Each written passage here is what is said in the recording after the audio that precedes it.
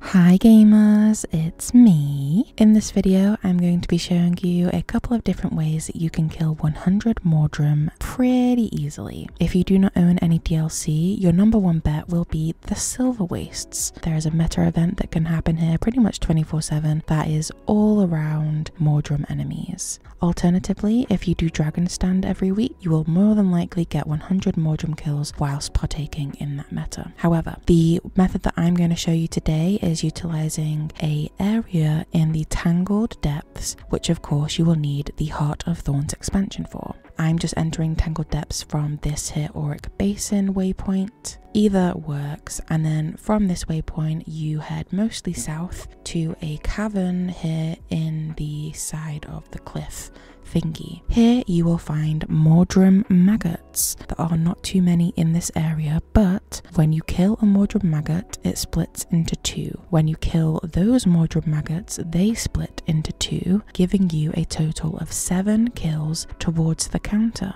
They're on a pretty quick respawn timer. I am on a dogshit build / gear set here, so it takes me longer than it should. I do eventually swap, but it can be very easily done, providing you are on full berserker's gear or something, and you should easily get 100 within the 5 minutes. Obviously, because it's open world, you may end up competing if other people come to this spot, but it's a very simple, very easy way to get your weekly. I hope this helps, and thank you for watching.